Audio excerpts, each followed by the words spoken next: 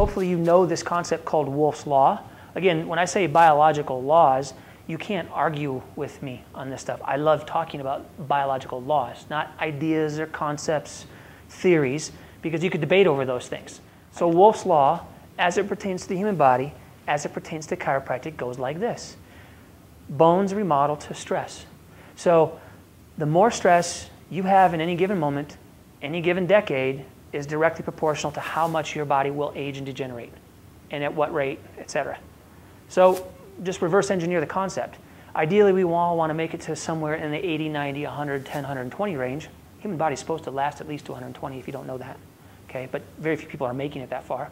And this is partly the reason, is we're absorbing so much stress without us knowing that we're making it physiologically, biologically impossible to get to that end range, because Wolff's Law is breaking us down at an accelerated rate faster than our body's designed to break down.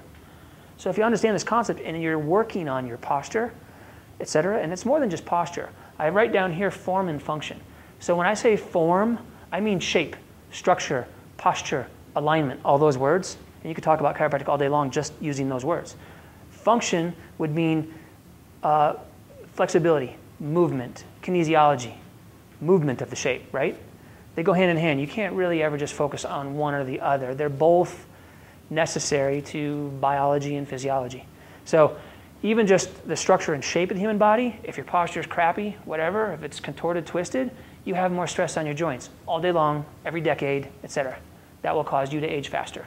That's why people end up typically looking like the person on the right and don't even know it, don't even know how that happened. And because they don't know and nobody's telling them, they just chalk it up to like old age or genetics or it runs in the family.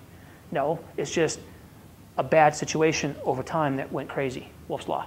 So on the other side, function, if fixated joints, moving parts, don't move right, move too much, move asymmetrically, have too much friction, wear and tear every day, decade after decade, Wolff's Law, too much stress, bones will break down, discs will break down over time. It's just that science. Does that make sense?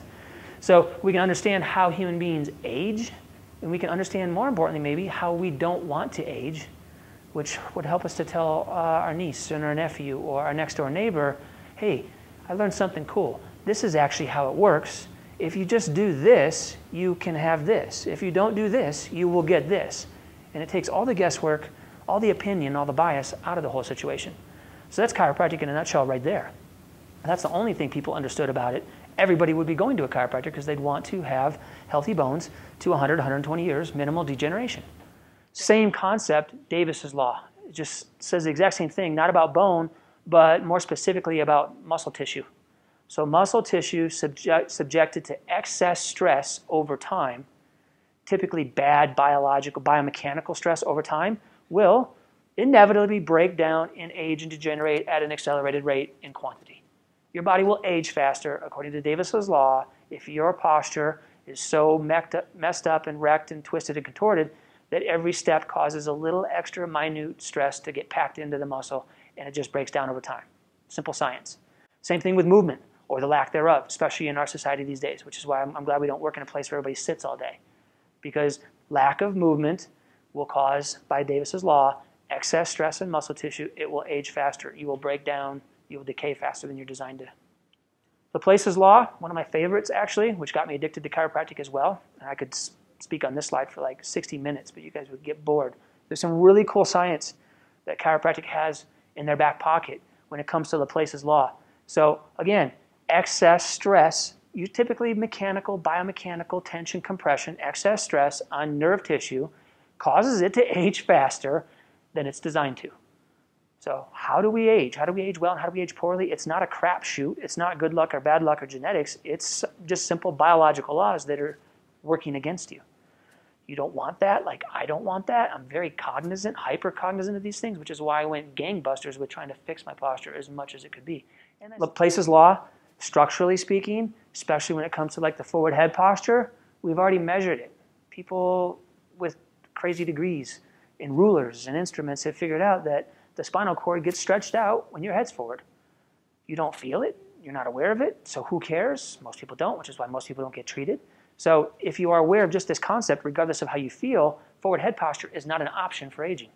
It's not an option because it will inevitably break neurological tissue down And that creates some serious things, aside from some muscle aches and maybe some joint decay, right? Same thing, lack of movement, function, same thing. So I think those are pretty cool when I learned them. And the thing that the kicker for me is I understand it that every doctor, regardless of degree and credential, learns these things in school very early on, unfortunately, and then just dismisses it and forgets it and focuses on something else that's a shiny penny in front of them. Or later on education, they just shelf this, put it in the back, and it never comes out. They don't make it work for them. They don't share with their patients, which is typically, most people have never heard of these things ever, and most likely never will. So make them your own, take them as far as you can, keep learning, and open your mouth and share them with other people.